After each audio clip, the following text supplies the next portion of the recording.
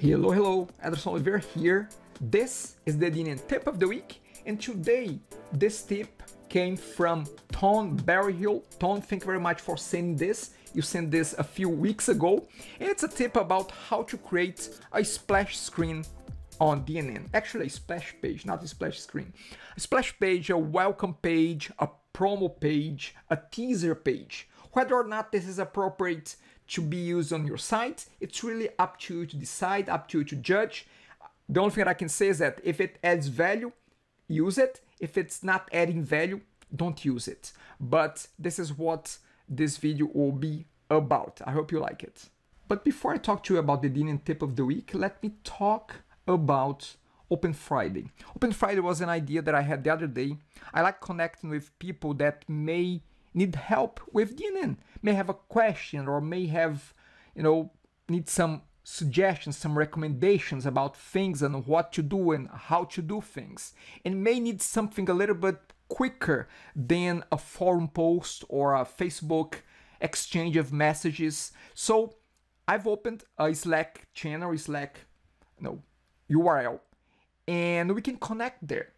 And I have opened for the next 4 Fridays. I'll be there available from 10 in the morning to 2 in the afternoon. That's Eastern time. And the dates are Friday 17, 24th, 31st, that's August, and September the 7th. So again, from 10 to 2 Eastern time. I'll be there to answer your questions, to actually help you hands-on. Maybe you have an upgrade that went wrong and you need some help.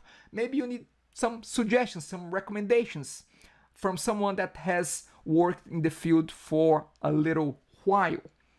It's open, it's free, there's no catch. I'm not trying to get anything out of you. I'm just trying to connect, to help, to lend a helping hand. Connect with me, go to deskpaul.com/open, put your name, first name, last name, and email address. With that, I'll be able to create an account for you with that on that Slack and send you an invitation, okay? So I hope we are able to connect, and I hope that I can provide a helping hand to you with DNN. So here's our setup. We have a DNN 921 website.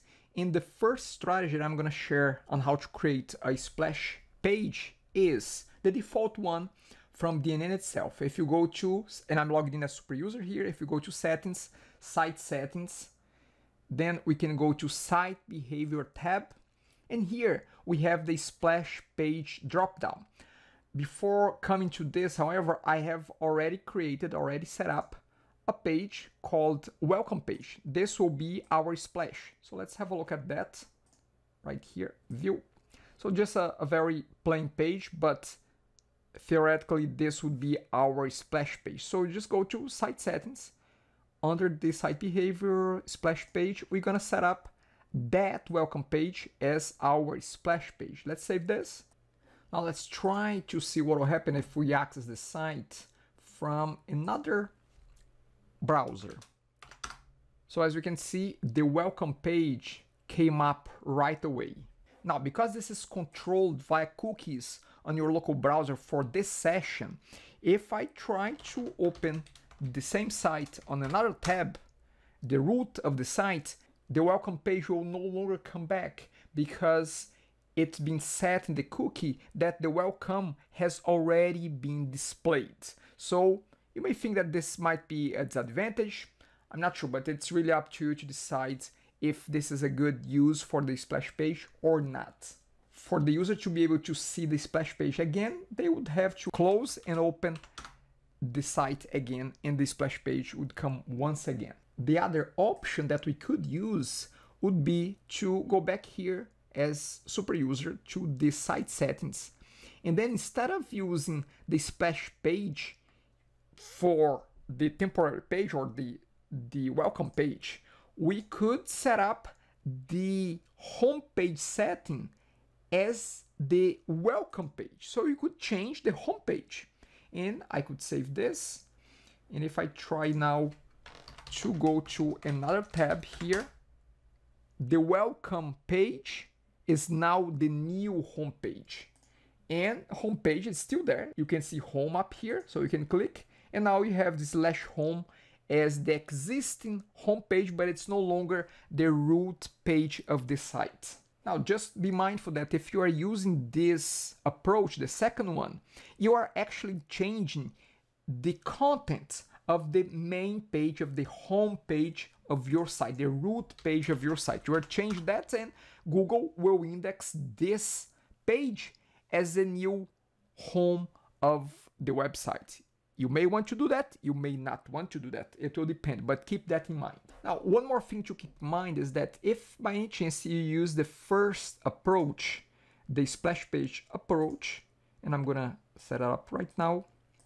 I'm gonna keep the home page as home, and I'm gonna save this.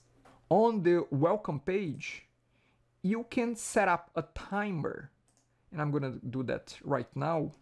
Under Advanced SEO, you can set up a meta tag called refresh, and you can potentially let the user see the splash page for a few seconds and then move to the home page.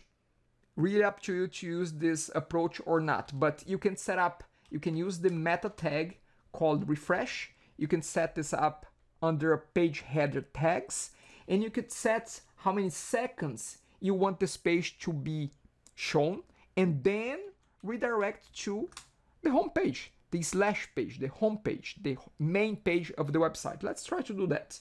Let's save this, and now we're gonna try to open on a second tab here on, as incognito. When you try that, you go to the welcome page, and then we count 5 seconds, and you get redirected to the home page. Again, it might be 10 seconds, depending on the message that you have on your splash page.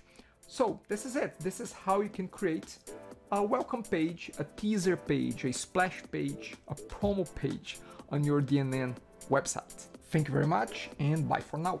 If you like this DNN tip of the week and don't want to miss out anyone, subscribe.